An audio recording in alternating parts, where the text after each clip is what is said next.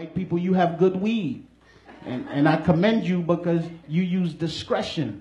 You get your weed from somebody called a guy.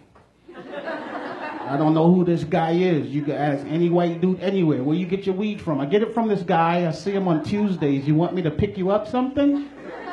That's all you get.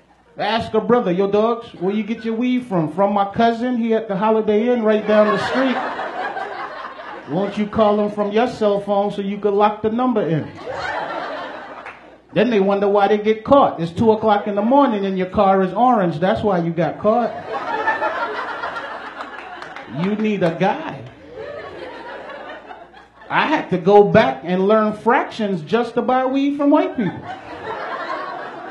I didn't know nothing about eighths or quarters or nothing like that. Nobody told me that if the bottom number was bigger, you get less.